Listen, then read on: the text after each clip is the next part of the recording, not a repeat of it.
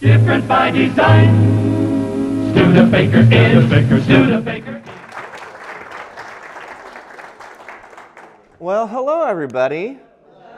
I recognize a few of you. It is good. I like being in rooms like this. So my name is Aaron. I am the author of An Incomplete History of St. Joseph County, Ride the Jackrabbit, and my newest is a children's book called On the Southernmost Bend.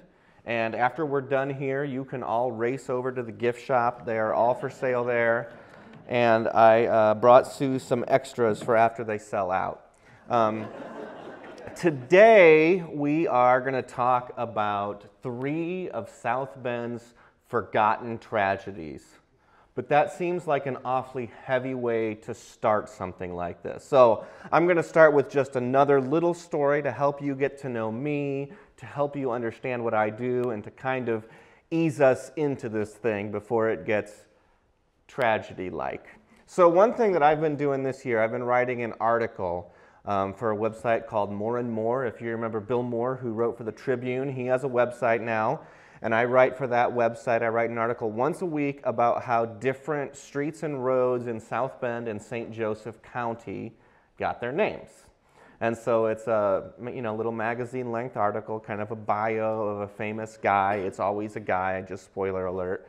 And I was working on one 2 weeks ago about Thomas Street, right out here. Thomas Street is named after a former, one of the first mayors of South Bend, a guy named Alexander Napier Thomas, which is how Napier Street and Thomas Street got their names. And people ask me how I do my research. A lot of old newspapers, a couple history books I really like to go to. But there's a website that the county has a website. St. Joseph County has a website. And there's a page on their website that has information about how some of the roads got their names. And I'm going to just share with you that this is my favorite website on the planet, because there's a part of this website that says many of the roads are named after famous politicians from South Bend and Indiana who served in the State House or Senate or things like that.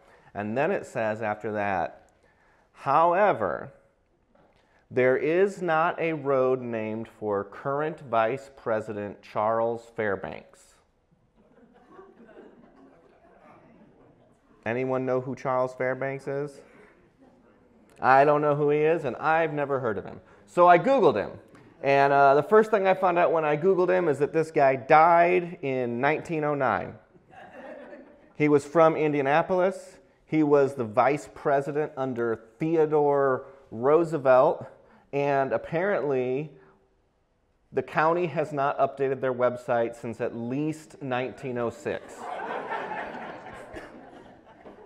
So that's a little bit of what I do for fun. And if you think that's as fun as I do, then we're going to get along great. So today I'm going to tell you the story of 3 tragedies. And they're going to, I'm just going to warn you, they're going to get progressively worse. So we're going to laugh a little. We're going to cry a lot, and we're going to learn some of the history that a lot of people don't necessarily know. Oh, that's not the one we want to start with. No way. Just a second here. That would be a heavy one to start with, you guys. You would think I would have put a bookmark in here. All right, here we go. The year was 1935. Anyone around in 35? All right. Do you remember much of it? I was 1. All right, so no. The year was 1935, and it was probably the best time to own a newspaper in South Bend. The papers were nuts in 1935. Everything in the world was going on at the same time.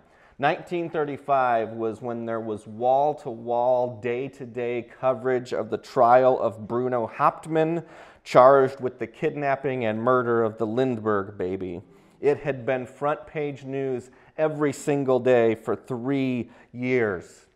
John Dillinger had just been killed, and his associates were starting to turn on him, and every single day there were more sordid details about the John Dillinger crime empire. Amelia Earhart was becoming the first person to fly solo from Hawaii to California. Notre Dame was at the peak of its powers. Babe Ruth was limping toward retirement, and the Chicago Cubs won 100 games, including a 21-game winning streak. But in the midst of everything that was happening across the nation on January 10th, there was one headline that was going to blow all of those quite literally off of the front page. There was a bombing downtown at the Palais Royal building.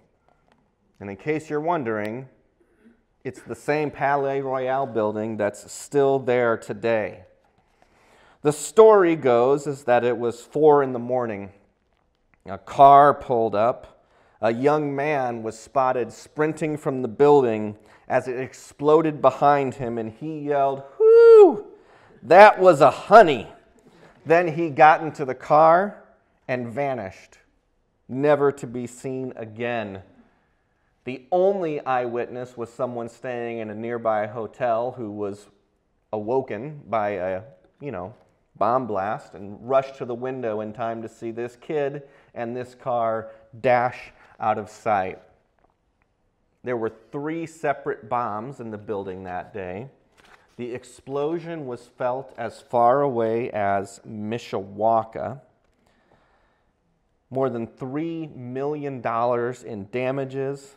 The windows were blown out of a nearby jewelry store and every other store, but the jewelry store was the most important because the jewelry blew out of the jewelry store and scattered the streets. And morning looters came by and found free necklaces, bracelets, and rings.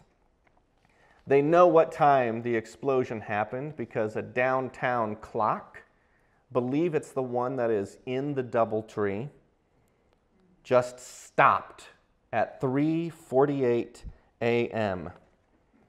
The streets were quiet, the building was quiet, and the night watchman of the Palais Royal building was off in a far end of the basement.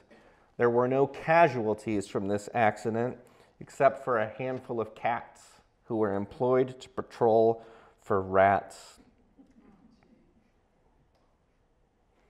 Police looked for clues, amateur detectives looked for clues, and authorities had a mess on their hands. And not because they didn't have any suspects, but because they had too many suspects. The night before the bombing at the palace, there were union musicians angrily picketing outside because the Palace Cafe in the Palais Royal building hired non-union musicians. And so angry musicians marched up and down with signs, hurling curses, and seemed like an obvious suspect for the crime. But they weren't the only suspect, because almost immediately investigators found out that the owner of the Palais Royal building had just gone through a difficult breakup with his partner. And that business partner was very upset to have been kicked out of his own business, and they thought that he might be the bomber too. And then there was a third suspect. The current owner of the cafe, the one who had just booted his partner, a man named James Stassinos. James Stassinos remained in ownership of the Palace Cafe, and he was also a suspect because authorities thought it was weird that he had very recently taken out not 1, but 2 insurance policies specifically against the bombing of his building. Next time that you're visiting your insurance guy, ask him if you have bombing insurance. I really just want to know what they say to that. Is that a thing? I don't know. The police chief swore that it would be found. He said there will be no let-up in our investigation, and we are confident the guilty parties will be brought to justice. It is inconceivable that anyone could come into South Bend, blow up one of our buildings, and get away with it. So, the investigation unfolded. One thing, they dismissed the Union musicians almost immediately. They decided there was no way the Union musicians could have been the bombers, and there was a pretty good reason for that, because the Palais Royal hired non-union musicians. The Palace Cafe, hired non-union musicians, but the Palais Royal building was where all the musicians played. So in order to try to blow up a building, they would endanger their moneymaker while getting back at a guy. It seems like a bad business proposition. James Stassinos, his old business partner, had an alibi. And so they seized pretty quickly onto the Stassinos scheme, as it would come to be called. It wasn't quite the Lindbergh baby, but in South Bend it wasn't far off. They interviewed more than 100 witnesses, including those who had seen James Stassinos meeting with shady characters in Chicago. One of them swore he heard them in Chicago talking about bombs. And so it went to trial. The trial was front page news for weeks and weeks and weeks and weeks, as that parade of 100 witnesses came forward to testify, and their testimonies reported daily in the paper. But at the end, the jury must have been left with a reasonable doubt, because they acquitted James Stassinos on all charges. He shook the hand of each of the jurors on his way out. Doesn't feel like a thing that should happen, but he did.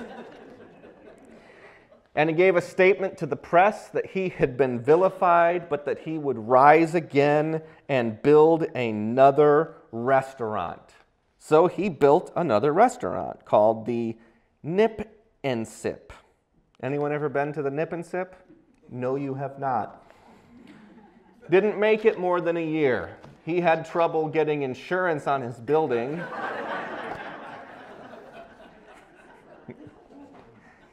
And it's a requirement to have insurance on your building in order to get a liquor license. So since he couldn't get insurance, he couldn't get a liquor license, and since this was 1935, no one wanted to go to his restaurant. So he closed it up, defaulted on the loans he had taken out, and moved to Pensacola, Florida. There he opened up 2 restaurants, a place called the Romana Bar and Grill and another called the Azalea Cocktail Lounge. The Azalea Cocktail Lounge is still in business today. If you go to Pensacola, Florida, anyone have plans?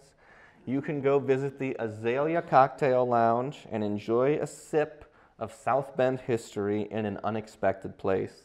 James Stassinos died in Florida in 1964 at the age of 79. And the bombing of the Palace Cafe is still considered unsolved. All right. Here's an old newspaper. I don't know how well you can see it, but every headline on this newspaper is an absolute banger. I mean, it's just insane. We've got Bruno to the ransom note, arson experts coming to South Bend. We've got Dillinger. We've got a woman who got divorced in 3 minutes. We have a mayor here who got in a fight. The president's talking about something. I don't even know who this guy is. Every newspaper for a year was like this.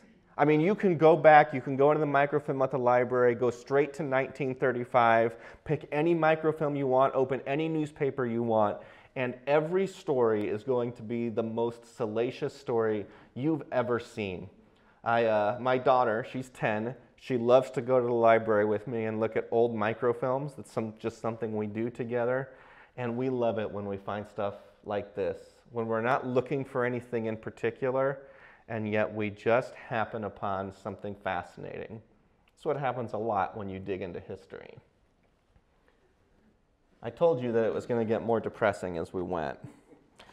Chapter 9 of my book, Ride the Jackrabbit, I'll just read you the chapter title. It says, The Terrible Slaughter on the Michigan Southern Railroad. So, kind of a downer. The terrible slaughter on the Michigan Southern Railroad was the headline on page 1, column 1 of the New York Times. At one point in time, when it happened, the train wreck that we're going to talk about right now was the deadliest railway disaster in the history of the United States. But before I can tell you about the train wreck, I have to tell you about a creek. And we've got to talk about some bridges. So to help you kind of get acclimated, we're going to be talking right now about the area at Lincoln Way and Ironwood. Anyone see that in your head? Lincoln Way and Ironwood. We're going to be specifically talking about the McDonald's at Lincoln Way and Ironwood. Anyone, you know where I'm talking about? Okay, good, good. So there's train tracks that run still today behind the McDonald's at the corner of Lincoln Way and Ironwood, part of the same rail line we're going to talk about today, but not the same tracks, and we're going to find out in a minute. See, if you go south of that McDonald's, you know, it gets hilly. You know, not like Colorado or anything, but as hilly as South Bend gets is directly south of Lincoln Way there. It goes up into the hills. And so what would happen back in the day before modern sewage is that when it would rain, and sometimes it would rain a lot, all of that water would come rushing down this hill. The newspaper described it this way. It's beautiful. As usual, during a heavy rain, the water came down from the big hills south of the railroad track in a seething, boiling, foaming torrent through the bed of the creek, which at other times is but a dry, sandy waste. Yeah, so what would happen is when it was dry, the creek would dry hard. If you know anything about creeks that have dried hard, they don't absorb the water, they just send it. And so when they built bridges, it was called the Springbrook Bridge, over this creek, it tended to, you know, collapse. No fewer than 9 bridges collapsed at this ditch during its lifetime. Think about that. At what point do you learn better?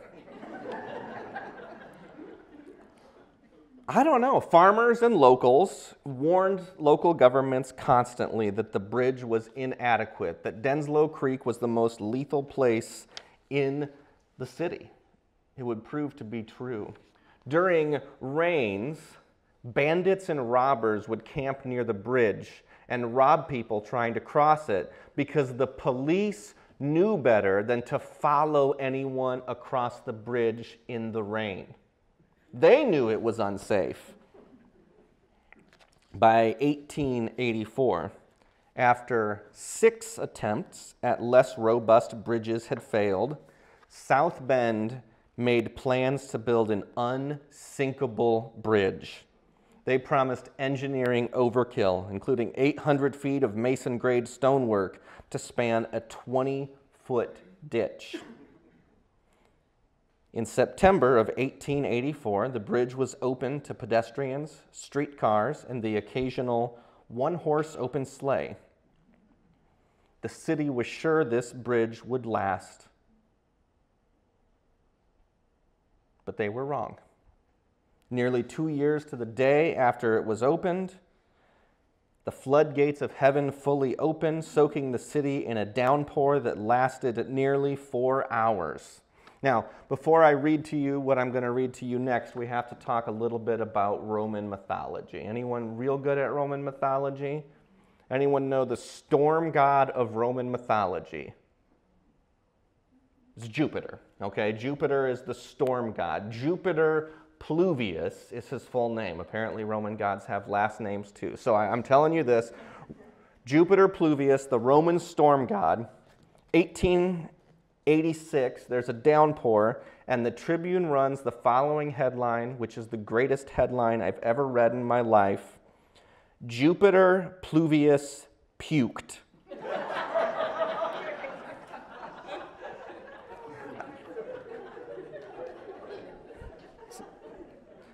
This is why I read old newspapers. Shingles were torn from houses, livestock were killed, buggies were overturned, and crops were ruined. There were hailstones the size of hens' eggs that managed to shuck corn cobs clean from their stalks. Some 15,000 panes of glass were shattered at the Oliver Chilled Plow Works, and the Springbrook Bridge was washed away as if it were built of straws. Tragedy was barely avoided when a pair of South Benders named Chris Reeser and John Geyer ventured out into the storm to place obstructions ahead of the wreckage to warn travelers away from their attempts to cross the thing. And when I say they should have known better, this is why I say that. 25 years, a full quarter century before Jupiter Pluvius puked that year, is when all of the people died. Even after there were all of the deaths, they kept trying to build inadequate bridges again and again and again. It was June of 1859. 2 years before the start of the Civil War. The Studebaker Company was barely a decade old. James Oliver had just received his first patent for the chilled plow, and Schuyler Colfax was just a 35-year-old man serving a term in the Indiana State House. The population of South Bend was not yet 4,000, but the city was about to make front-page news. Because not for the first time, and not for the last time, Denslow Creek was about to flow out of control. The train between Toledo and Chicago came late at night.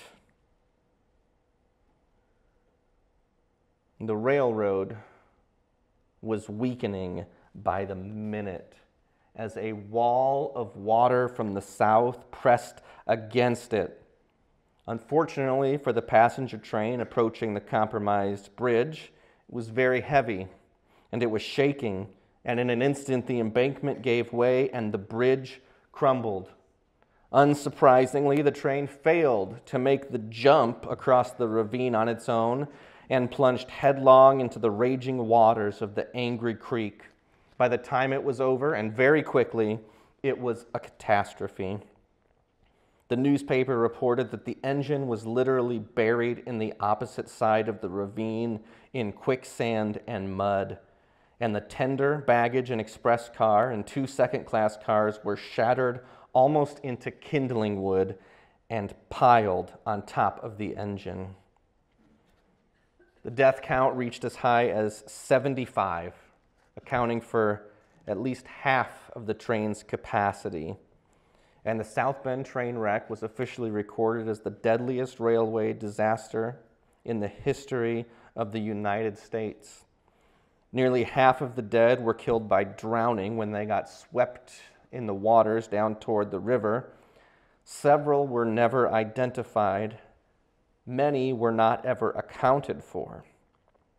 Upon hearing the alarm, citizens woke up in the middle of the night and rushed to the scene to help their fellow man, but in almost all cases, there was almost nothing they can do.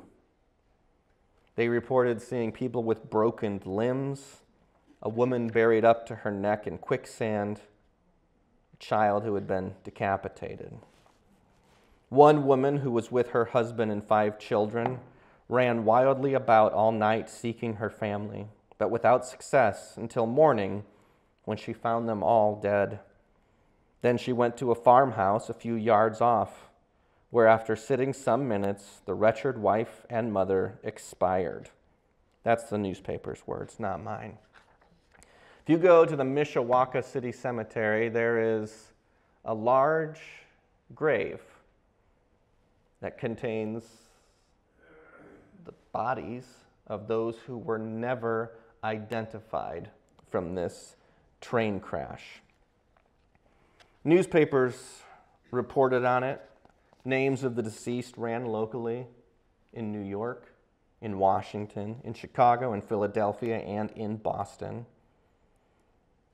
Meanwhile, the railway was quickly attempting to rebuild the bridge to get the trains going again so that they could make money.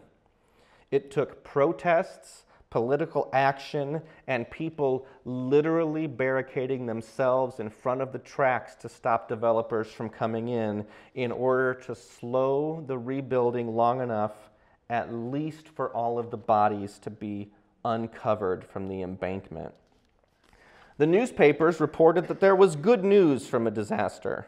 A safe containing more than $60,000 had been recovered, along with all of the money inside of it, which feels insensitive. When Springbrook and Playland Parks, if you know those, were opened right across the street, it was at the place that was historically and statistically the most dangerous place in South Bend. Fortunately for the people running those parks, in 1906, after the failure of many bridges, dozens of deaths, and a series of crippling financial damages, they finally replaced Denslow Creek with proper sewage. The foaming and ravenous waters that used to rush down from the hills have been tamed, even when the weather was not.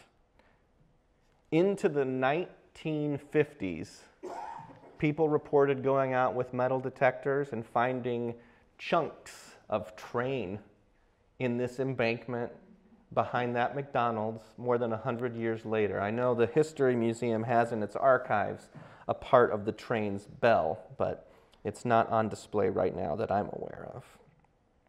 The terrible slaughter on the Michigan Southern Railroad remains the deadliest disaster in the history of St. Joseph County.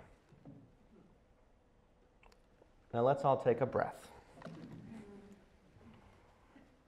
This is a picture. This is the picture that ran in the New York Times. It's mind-boggling. The last story that I'm going to share is the one that, to me, is the most personally heartbreaking. It's the story that probably made me decide I wanted to write a book. I grew up in South Bend. I graduated from LaSalle High School. Anyone? Hello, Lions. How are you? I don't often get much of a response to that. I like this room. We did local history units every year. I remember learning about lots of stuff. And somehow, no one ever told me that South Bend, St. Joseph County, used to be home to the third largest swampland in North America. No idea. I had no idea. Someone said, hey, you should watch this documentary, Everglades of the North. Have anyone seen the documentary, Everglades of the North? If you haven't seen it, you should watch it. I watched it and I thought this must be a work of fiction. Because if this was true, someone would have told me about it by now. But in fact, they hadn't.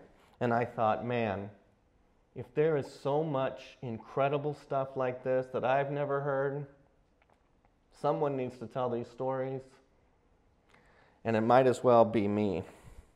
So if you go down to the corner of Sample and Mayflower, you might know that intersection. There's a gas station there, a softball field, a butcher shop, some other things. I rode my bike down there during the COVID pandemic. I went to go find the old marsh. It's tough to find.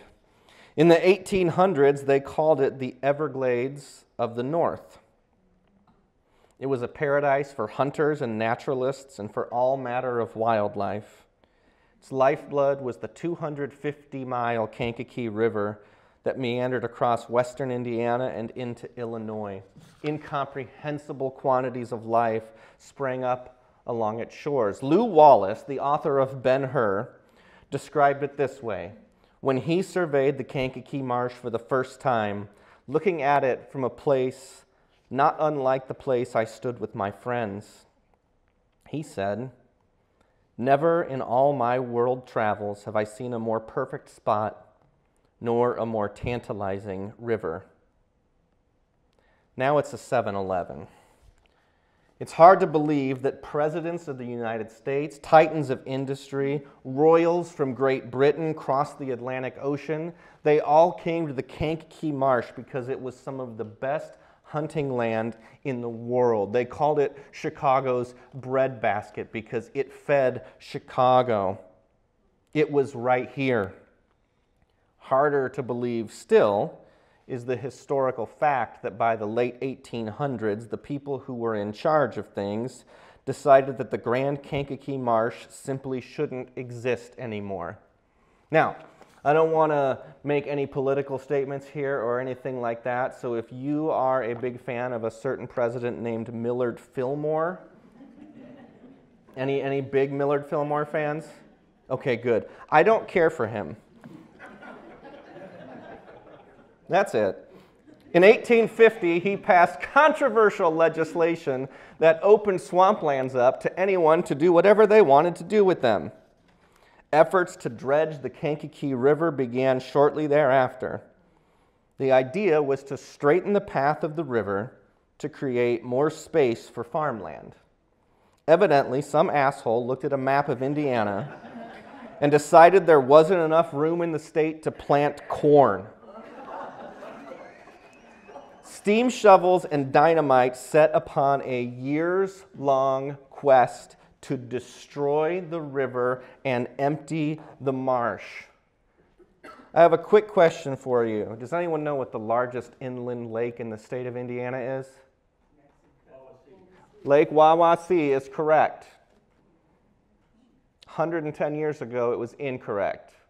110 years ago, there was a place called Beaver Lake that was the largest inland lake in the state of Indiana, and they completely emptied it, completely destroyed it. So next time you're out by Lake Wawasee, look at that, think about that, and then just imagine it not existing.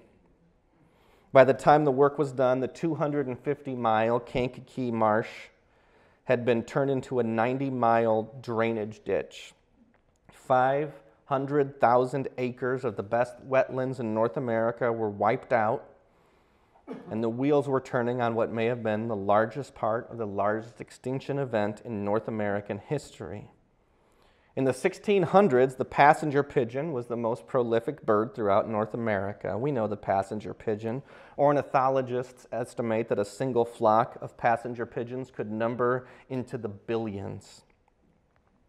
The historical record even takes care to note the impressive amount of dung created by these flocks, comparing it to a snowfall. So next time you're complaining about a South Bend snowfall, just remember, it could have been much worse. The passenger pigeon was extinct in 1914. In 50 years, some 5 billion birds were turned into zero. Does anyone want to hazard a guess at what the favorite breeding grounds of the passenger pigeon were? The Grand Kankakee Marsh. Along the way, we lost the largest black oak reservation in the world. We lost elk, countless mammals, birds, fish, trees, and flower species. It is not wrong, nor is it hyperbole, to suggest that the dredging of the Grand Kankakee Marsh was an ecological genocide. This is what I wrote. I need you to know, as I write this paragraph, that I am angry, and I am sad, and I am a little drunk. The bike ride through the cornfields was fine, but those cornfields never should have been there. This was supposed to be the most important and most enduring wetland in the northern half of the United States, but they murdered it. They murdered it, and it's not coming back. I want to leave you on a hopeful note, because that's not it. Over the last 20 years, the Pokagon Band has made efforts and received money to restore parts of the marshland. If you are down south, south of, what's the golf course down there? Whispering something?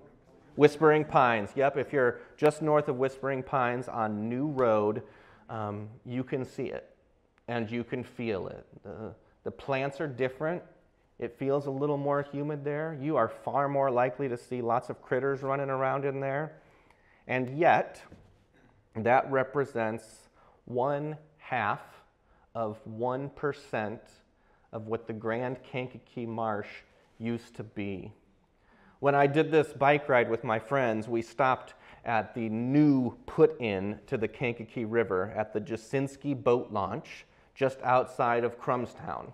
And those are a bunch of words that might not mean much to you, but if you go southwest of here, you'll hit Crumstown, and then you'll find the Jasinski boat launch on the side of a cemetery, and that's where you can get into the Kankakee River now. The Kankakee River used to flow past Mayflower and Sample, and now it's been moved about 5 miles down the road. I could have jumped across the river there. Many of you could have jumped across the river there. And to stand there, I couldn't even imagine what used to be. This is a dredging machine. It's worth a Google. It's worth looking up, and it's worth learning about. I've found that when we know our history, even the parts that are unpleasant, even the parts that can be a little ugly, even the parts that we're honest are not good, when we know our history, it makes the place we live a much richer place to live. That's why I started telling stories. That's why I started visiting groups like this to tell people about the place that I'm from. That's why I wrote books for adults and books for children. I was in Detroit about a month ago, working on another project, and when I go somewhere, I like to talk with as many people as I can find. So I talked to a bartender, and I talked to a barista at a coffee shop, and a guy at a bookstore, and I even talked with a homeless guy for a little while. And what I was struck by was that every single one of them was massively proud to be from Detroit. Massively proud to be from Detroit, even though they were very honest and very aware that the Detroit of right now is not great. There's parts that are good, and there's parts that are recovering, but not most of it. But the reason they're proud is that they know what Detroit has done, what Detroit was a part of, the good, the bad, and the ugly. My mission is to make sure we know that about here, too. South Bend is an important place. It's a terrific place. It's a wonderful place. It's a fascinating place, and it's got a rich history. Even the stuff that's not so pleasant is worth knowing. So that does it for me. I'm going to hang out for a while. If you have any questions, I'll answer questions. They are selling books in the bookshop, and Sue has been warned that they're going to sell out. If you buy a book over there and want me to sign it, you can come back in here. And if you have any questions, I will take some questions now. Does that sound good, Lauren? Lauren's giving me a thumbs up. Yeah, all right. Thank you, guys. The Studi is a beauty that is different by design. Up front, you'll find high style to